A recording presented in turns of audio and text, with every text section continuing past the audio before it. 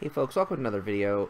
This one's going to be a little bit different. I've been mentioning I've been testing out different green screen replacement applications. I was inspired by everybody using Zoom and different conferencing software and decided to give it a try on my own.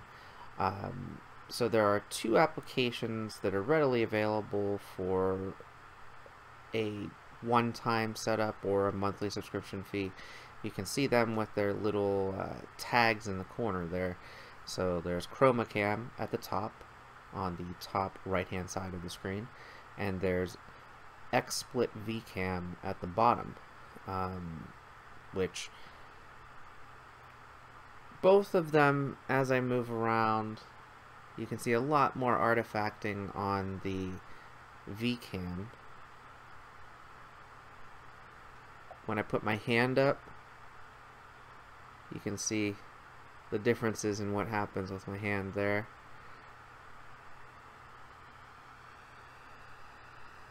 Chromacam actually handles it a little bit better than VCam. But the other option that I've been using is actually a older RealSense kit. So I don't know if I can, let me see if I can hold this up closer without it disappearing. And that's the RealSense Developer Kit. So this is the R200 RealSense Developer Kit, which is a very old piece of technology at this point. I think it's about 4 or 5 years old. And RealSense kind of died. They still use the depth camera for some applications, but they never perfected the background replacement. There were a couple of applications that came out. One of them actually was the Chromacam application. It used to be called Personify Cameo, and they moved on to just using regular 2D webcams. And another was UCam RX, which is software that I have not been able to find available anywhere. I know it was available in like 2017, 2018, but it hasn't come back since then, and it's no longer available for sale. So I haven't been able to test that particular piece of software. But overall, I feel like the RealSense camera, even in its outdated technology, does a little bit better at capturing outside of big head movements and things of that nature. Like it'll glitch out a little bit there. It does a little bit better at capturing my image than the two non-device specific use cases. So right now, the other thing I want to mention is I'm using a Logitech C920 with Chromacam in the top corner. I'm using my laptop HD web camera with the XSplit VCam in the bottom, and I'm using on the left hand side the creative Intel RealSense developer kit. Again, this is the R200 or F200, something of that nature. I think it's actually F200 kit. And this was actually dated on the box October 2014 is when that was released and shipped out. So it's about a 5-year-old camera at this point. So I just wanted to show, like, I've been trying out, experimenting with these different applications. A green screen is always going to be better. I don't really have space for a green screen in my home, but with proper lighting, the Intel RealSense works pretty well.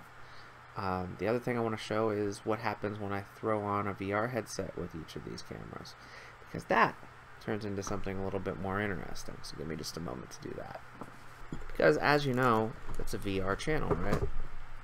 So if we put on an Oculus Quest, each of those 3 camera positions is going to look a little bit different. And if we add the Oculus Touch hand controllers, again, as we move around, things will change.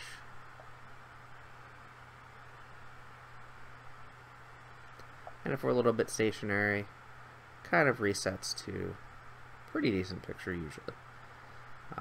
Obviously my eyes are covered right now. I'm not actually playing anything, but you can see what the difference is between the 3 different green screen replacement applications.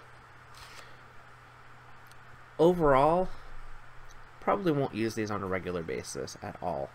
I have not committed to paying for Chromacam or XSplit because I found like what I've already got is a little bit better already with the RealSense camera. I do also find that wearing a hat or wearing something over my head makes parts of my head not disappear in the Intel RealSense camera. It's interesting. Sometimes it'll lose my ears.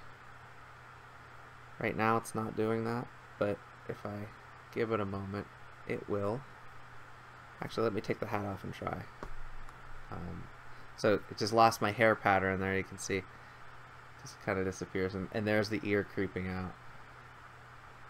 It forgets them, which is interesting, and that might be why they never really finished the technology with that. But I've been doing this experimentation for a while. I wanted to share the results in case anybody had interest in doing something like this. Of course, current state with everyone working from home, people are looking for green screen replacement or something to replace their background, whether it's a cluttered background or other people in the background for privacy, things of that nature. So just wanted to share some of the results that I've had with this type of experience. I don't feel like, especially the XSplit VCam is really a viable choice, though VCam and Chromacam are both very similar, and VCam I think has a deal where you can get it for like $19.99 or something of that nature for a lifetime license. If you can find an Intel RealSense camera and you're interested in this technology, it definitely does work. But if you're using conferencing software, so Zoom, the Microsoft Teams software, a bunch of other applications now already have background replacement that is very similar to what Chromacam and VCam offer, with no cost. It's built into the application. But if you're looking for something like this, this is what you get, essentially. So I just wanted to share my results of this type of testing. Again, probably not going to use this on a regular basis, but just wanted to give a little sampling of what it's like. Hope you've enjoyed this video. I'll be back with more content soon. I will be getting back into VR, at least one video this week, but I wanted to ease back into it after not feeling well for a little while, and get some other experimental stuff out. So that's what you're looking at right now. I will be back soon with additional content.